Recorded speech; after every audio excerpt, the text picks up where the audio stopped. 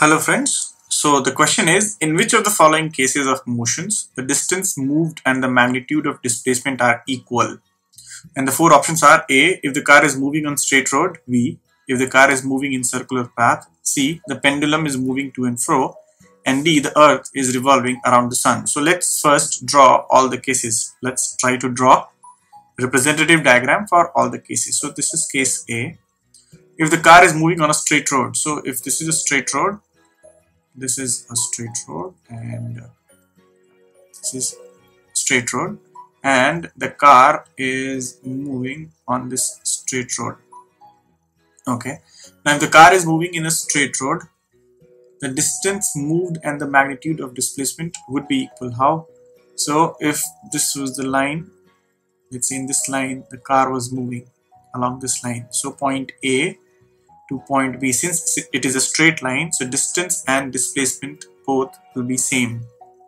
So what is distance? Distance is the actual path line between A and B. So if this was, let's say, S meters, it was S meters.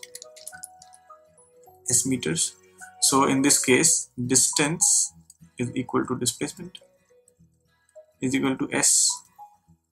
Let's check case B. The car is moving in a circular path. So let's draw a circular path. If this is a circular path in which the object is moving, let's say this is the circular path in which the object is moving or the car is moving. So in this case, let's say the car moves from point A. This is point A, let's say, to point B. Okay, so the displacement will be nothing but the shortest distance between A and B. So this is the displacement, but the distance is this much, this curved path. So obviously the curved path is longer than the displacement. So hence in this case, distance and displacement are not same. Pendulum. Now third is pendulum. So let's take the case of a pendulum. So if, let's say, this is a pendulum, the pendulum is something like that. Here is the bob, and when this pendulum at the extreme position, okay, and this is the another extreme position. Okay, so here is the path length of the pendulum when it goes from one extreme to another. So let's say this was A and this was B. Again, in this case also, the displacement, which is nothing but the shortest distance.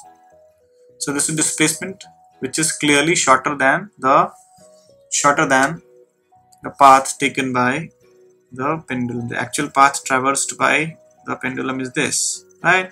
So this is the length. This length is much more than the displacement, the shortest distance. So in this case also, distance and displacement are not same.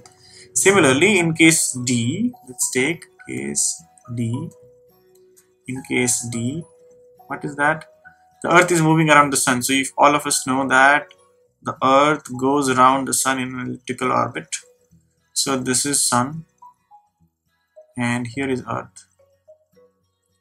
So when earth goes around the sun, clearly it is traversing an elliptical path. So in this case also, let's say when the earth completes one full revolution, so let's say earth completes one full revolution from here back to this position, then the displacement is 0, as the initial and the final position is same, but actual path length is much higher. So hence in this case,